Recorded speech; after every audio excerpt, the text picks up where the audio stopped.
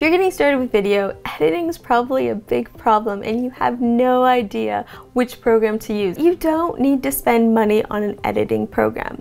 In this video, I'm going to show you the best, most efficient program to use that's free that you can get started with today. So let's get started. Okay, so to get started, we're first gonna have to download the program. You can just Google DaVinci Resolve. It'll be the first thing that comes up, and we're currently on the 16th version. So click on that, and then right at the front page, you're gonna have this download button right here. So click that download button. DaVinci Resolve 16 is the free version, and it's all you need to get started. And just know that DaVinci Resolve Studio is what you're gonna get eventually, but for now, let's just focus on DaVinci Resolve 16. So now you're gonna select which operating system you have for your computer. So select what you're downloading to, and then it's gonna get you to fill in all these questions. Once you fill in all the questions, you just install it just like any other program. So I've already have it installed, so I'm not going to install it again. Instead, I'm going to open up the program. So we're going to open up DaVinci Resolve. You might notice that DaVinci's taking a while to get started. Don't worry, it's all good. Just have a break, relax for a second. You'll be editing in no time. Ooh, it's ready. Okay, great. You can see that I have a lot of projects here. But when you're opening the program for the first time, you won't see any of these projects here. It'll be clean and you'll be ready to start from scratch. But don't worry, soon you'll have tons of projects because you're gonna love this.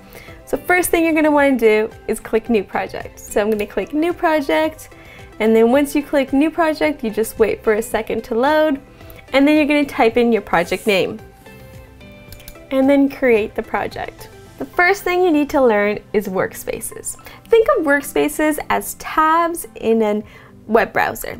Each tab has a different function. However, with Workspaces, all the different functions, they help create the overall video. So there are three major workspaces that you need to learn about to get started. The first one is Edit.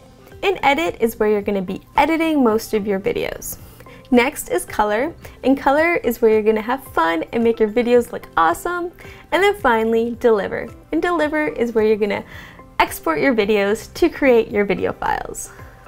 First thing you're going to want to do is set up DaVinci so it automatically saves your projects. This isn't the default, but it is essential. You are going to thank me for this later. So go up to DaVinci Resolve, click on Preferences. You're going to select User, and then Project Save and Load, and then you're going to make sure this Live Save button is checked. If it's checked, you're good to go. Press Save, and you're ready to start editing. When you first open your program, you're only going to be seeing these three windows.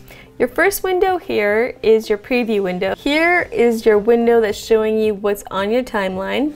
And down here is your timeline. So this is where you craft and put together your video. To add things to your video, you're gonna have to click on this media pool. As you can see, I have nothing in my media pool now. And I have two ways that I could upload footage to my media pool. I can either right click and click Media, Import Media Pool, and then I can choose which videos I want imported. If it's going to ask you to change the frame rate, change it, because then it's already going to be set for that so that your timeline is ready to go and is linked to your footage. So change. The second way I can add footage to my media pool is by finding it in my Finder. So I can find the clips that I want to add and I can just drag them. The great thing is you can add both graphics, you can add JPEGs, PNGs, and you can also add videos. So I've added a few videos just to get started so I can show you how to edit. So when you want to start, you can click on any of the clips, and when you click on the clip, you're watching the clip. So you want to decide which part of the clip that you want to move into your video. So you have two ways to select which part of your clip you want to add to your timeline, which is going to be part of your video. You can either do it by pressing the in and then out button right here.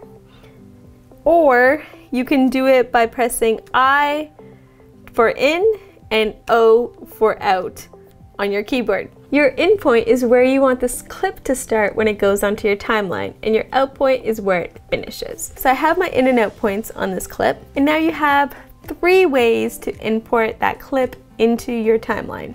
You can either grab the clip and drag it directly onto your timeline, and you see when I do that, I have both the video and the audio file. I suggest that you extend your audio file just so you can see the waveform. There's no talking in this, so you can't really see it, but if there was talking, you'd be able to see it there. So that's the first way. The second way is these 2 options here. So this option allows me to drag the video, and this option allows me to drag the audio. If I want to get rid of a clip from my timeline, I just press the delete button and it goes away. So I'm starting to have a few clips here. One thing you want to keep in mind for your settings is this one right here, and what this does is it allows your clips to link together. So when I put them close, you see they'll just link together, and then this separates your audio from your video, or it can link it together. If you have it checked off, it's on, that means your audio and video are linked together. If you turn it off, then they're no longer linked together, and then you can move your video without moving your audio. The way to start and stop the video from playing is your space button. You can click that anytime, and then you can click O for an out point, and then I can drag that video clip down onto my timeline. One other thing that I find super helpful is your tools. So for your tools, you're only gonna have to really focus on this first one, which is your arrow, and this one, which is your blade. Your blade will allow you to cut at any point, and then you can click back onto your arrow and delete parts of a clip, and then move them in. So you can switch between the blade and the arrow. The blade and the arrow also have keyboard shortcuts. So B for blade, and you'll be automatically in the blade tool, or A for arrow, and you'll be able to move the clip around. Another thing that's going to help you a lot is your inspector. Your inspector is a tab that's over here. So you can open it and close it as you see fit. And then in here, what this is going to allow you to do is move your clips. So if I find this clip is a little too wide and I want to zoom in, I can zoom in, and then I can move it around. So I can move around my X points and my Y point until I get a shot that I'm happy with, and I can use that shot. You can also crop. So if I need to crop something to the left, so I can crop one, and I can add it on top of another video.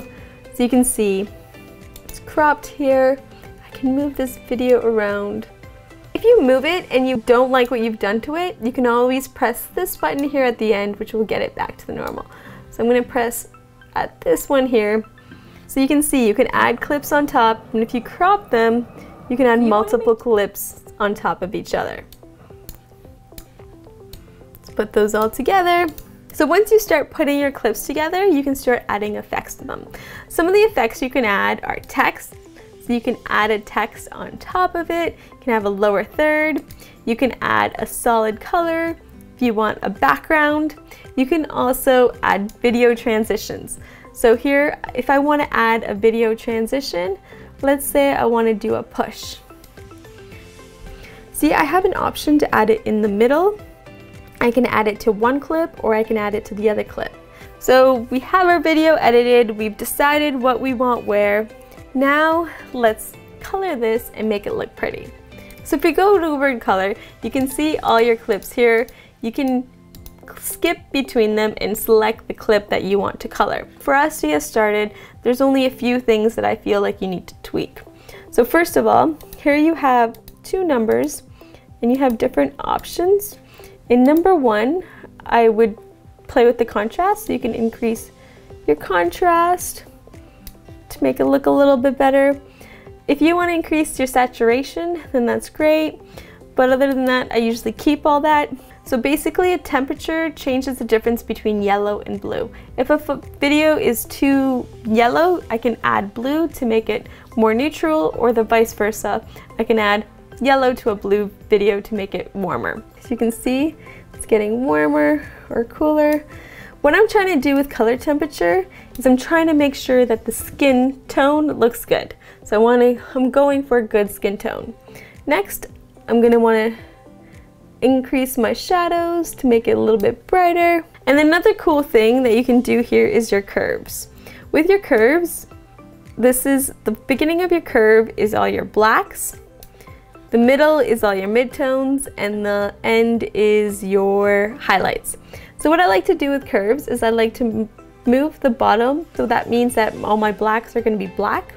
And then at the midpoint where I see the next curve within my graph, I like to play around, put it up. As you can see, if I put it down, it gets darker. If I put it up, it gets brighter. So that's very simple color correcting, and the more you do this, the easier it gets, and the more you can play around with the rest of the tools. But for now, I say keep it simple. Just focus on your contrast, your saturation if you want to do that, your color temperature, your shadows, and then your curve. Once you're happy with all your clips, they look nice. This one looks a little bright yellow now, so I'm going to change down the temperature like that. We're going to put this curve up a little bit. Perfect. Then you're going to want to go to deliver. Once you get to deliver, this is the fun part, because this is where all the magic happens and your video comes together. So first thing you want to do is your file name. What do you want to name your file? Now you're going to change your video settings. So in the video tab, you're going to go to MP4, and then you're going to leave the rest as is. Audio, you're going to make sure that this is clicked so it exports your audio as well. And file, this is just the file name.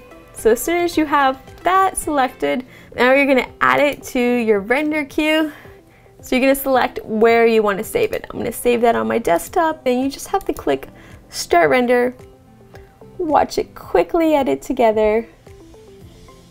There you go, now you know how to use DaVinci Resolve in this beginner's guide to video editing. Do you want to make videos but hate talking to camera? I can help. Sign up for my free Film Yourself Challenge, where I teach you how to get comfortable talking to camera. If you like this video, please share it with a friend, give it a thumbs up, and I have new videos out every Wednesday. Until next time, peace!